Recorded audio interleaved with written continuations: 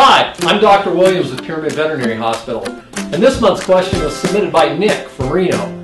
He asked, what's better, a microchip or dog tags to identify his dog in case it ever gets lost? The answer, both are great. A microchip does have the advantage that you can't lose it. It's injected into your dog's skin. If their collar falls off or they get away without their collar, they still have a microchip. The nice thing about dog tags, though, is if your neighbor finds your dog, they can call and track you down as well.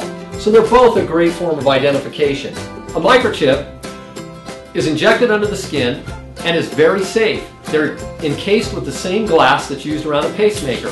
They'll last your dog's entire life. When a scanner is passed over the dog's chip, right over the shoulders, a number comes up.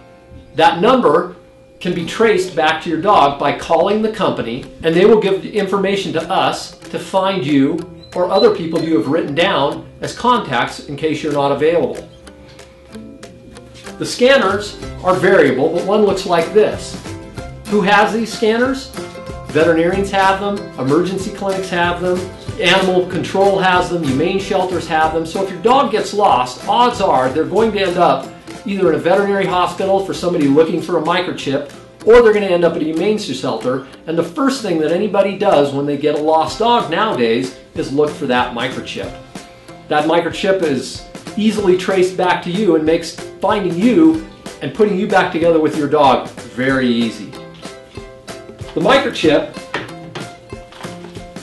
looks like this. They're obviously not that big. These are cases. The microchip's actually very small, about the size of a piece of rice.